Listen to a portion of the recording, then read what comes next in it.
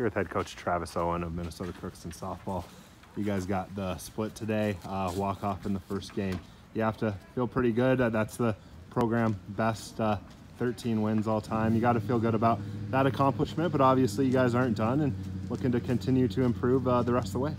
Sure, we were in a little slump there for the past couple weeks, and it was great to just see our team come back and battle. That was a big thing that we've been talking about. Obviously at the end there, you know, Rocky coming through and just a whole bunch of other people just not accepting, you know, the fact that that they might get that game.